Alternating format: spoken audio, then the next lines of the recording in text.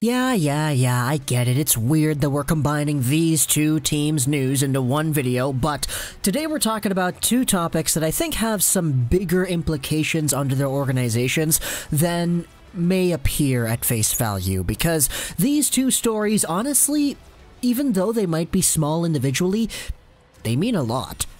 So today we're talking about the Vancouver Canucks and we're talking about the Chicago Blackhawks. Let's go over the news that broke just a few minutes before I pressed this record button. It is Dylan Strome. He has come back on a 2-year contract extension, no longer an RFA. It's a $3 million AAV for a guy whom the Chicago Blackhawks are totally gonna need to get more out of for the next season because, hey, if you're playing the year without Kirby, Dach, you're playing the year without Alex Nylander, you're playing the year without Jonathan Toews.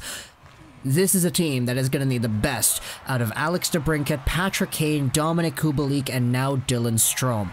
Sure, you have the guys you acquired, like, for example, Carl Soderberg is coming in here to replace that Brandon Saad forward spot in the lineup that got freed up when he got traded to Colorado, but Dylan Strome is a guy who definitely does have a lot more to show at the NHL level, in my opinion, because he still only is like a year or two. Actually, no, it's 2 years because, yeah, that was 2019. It's 2021 now.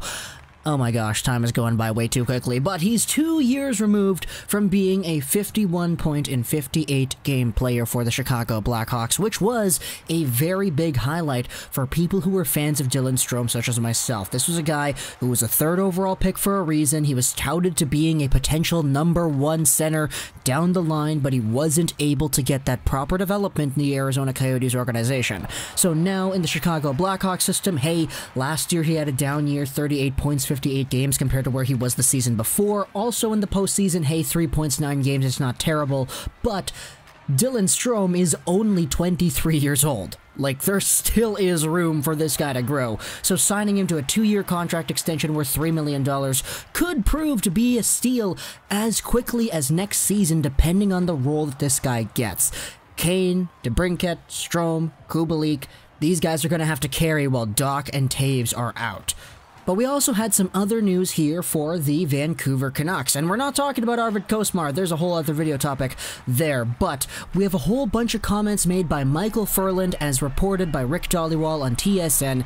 He talked with him earlier today, and you know, I think for those who have been asking for him to go to the LTIR, I think your prayers might have been answered. There are good days and bad days. This week has been tough because I cannot be with my teammates.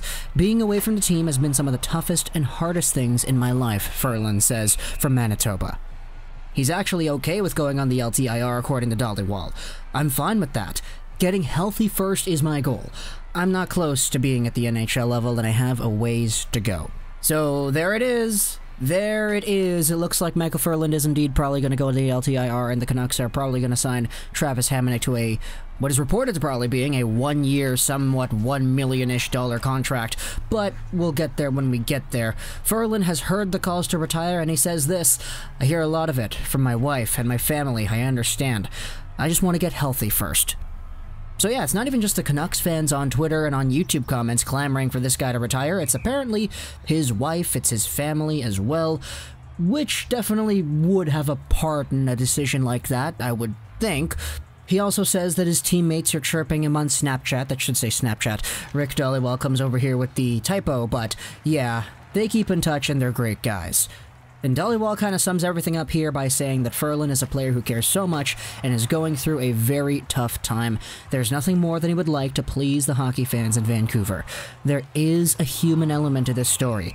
It's not the time to talk about his contract. And yeah, that's a very good point. We've been saying it this entire time, man. We wish that Ferland has a healthy, speedy recovery, but the way he is going right now, it doesn't look like he's going to be able to play hockey with that established. So, talk to me in the comments what you think about Strome signing an extension and Micheal Ferland on the LTIR, possibly. Hope you enjoyed this video. And bye.